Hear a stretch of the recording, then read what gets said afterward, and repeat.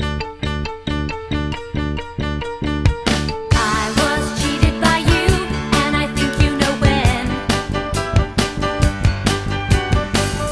would say proud. Aw, thanks, Mark. Scared. Why? What happened?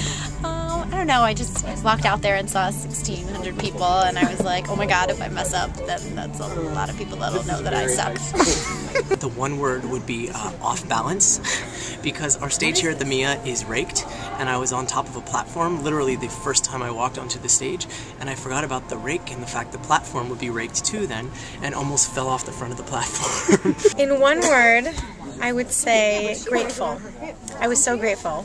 And actually, the first night of my Broadway debut, I had like 20 friends in the audience, and the heel of my shoe got caught in my skirt when I jumped and made a huge hole in my dress.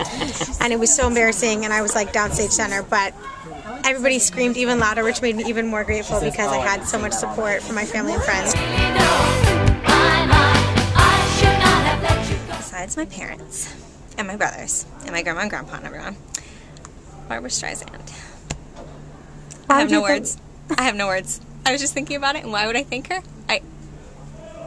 Among like teachers and stuff and my parents, it would have to be Michelle Pock and Beth Level, because they waited till they were a certain age to win it, so they've given me hope. Well, I'm very superstitious about it. I don't even like talking about the Tonys. And I won't touch them unless it's mine. But if I were to win one, I would do all the thanks that people make in reverse order. I would have to thank my wife and my children, because the sacrifice that they have made over the years for me to do what I love to do has been greater than anything else. I have always wanted to play the role of the mother in the musical Ruthless. Annie.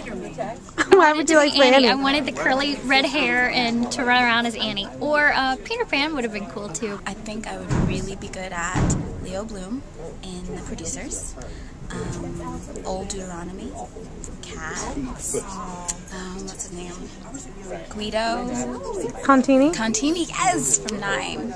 But then there's this thing called typecasting.